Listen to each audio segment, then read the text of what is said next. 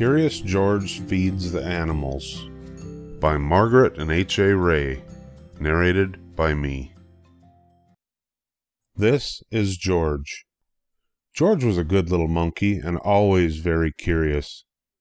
One day George went to the zoo with his friend, the man with the yellow hat. A new rainforest exhibit was opening, and they wanted to be the first ones inside. But when they got to the new exhibit, the doors were closed. "We'll have to come back later, George," the man said. "Why don't we visit the other animals while we wait?" First, they stopped to watch a zookeeper feed the seals. When he tossed a little fish in the air, the seals jumped up to catch them. Then they barked for more. It looked like fun to feed the animals. "Would you like something to eat, too, George?" asked the man with the yellow hat, and he bought a snack for them to share. When they stopped to see the crocodile, George remembered how the zookeeper had fed fish to the seals. He was curious. Would the crocodile like something to eat? George tossed him a treat, and the crocodile snapped it out of the air. Next, they visited the koalas. George thought the koalas were cute. Here was a friendly one. She was curious, too. She wanted to see what George was eating, so he held his hand out to share. George shared his treats with an elephant and a baby kangaroo. George was making lots of new friends at the zoo.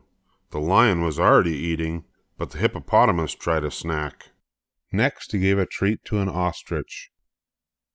Then George saw the giraffes. What fun to feed a giraffe!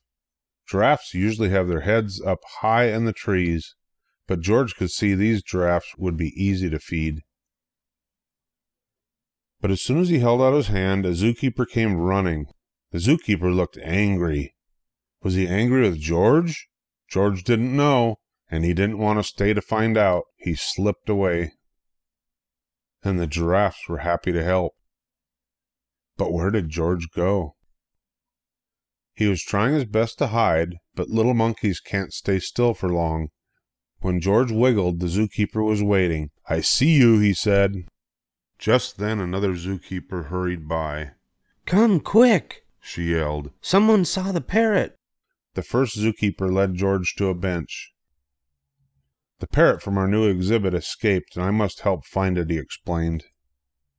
He told George to wait for him there, and before he left he said, "Don't you know you're not supposed to feed the animals?